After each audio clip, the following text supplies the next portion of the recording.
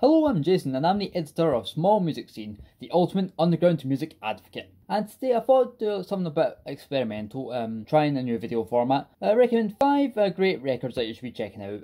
5 great underground records under the radar from a multitude of genres.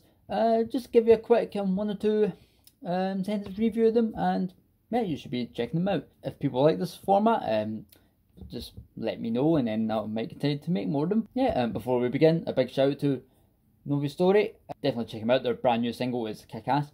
So without further ado, here's some 5 records that you should be checking out.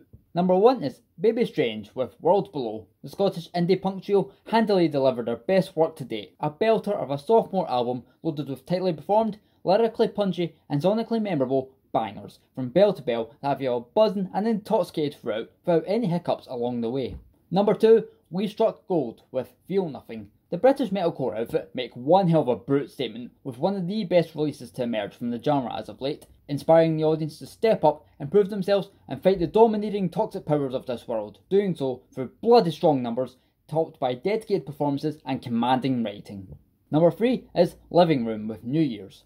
This is the first album in almost a decade from the New York band, and they are certainly back in the game. Through a solid hybrid of post-punk and emo rock, they take you on a journey through the seemingly non-stop endurance of sadness and misery in a tough life, and it makes a strong impact on the listeners, especially those who can relate to being in such similar situations. Number 4 is Touching Box with What's Nothing, a uniquely charming debut album from the Berlin art pop pairing, where the songs are characterised by intriguingly bizarre tones, unpredictable flows, practically spoken magnetic singing, and encapsulating lyrics that have you fully drawn in and mesmerised.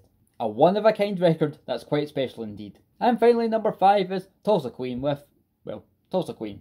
Wygave Curdle fame has decided to stretch her solo wings and put out an album of her own material, and the result is a pretty lovely record of a generally stripped-back nature, channeling the likes of pop, acoustic folk, and particularly Americana, where the songs are defined by solid writing, alluring harmonies, and a potently misty and atmospheric tinge that more or less lingers and radiates strongly from start to finish.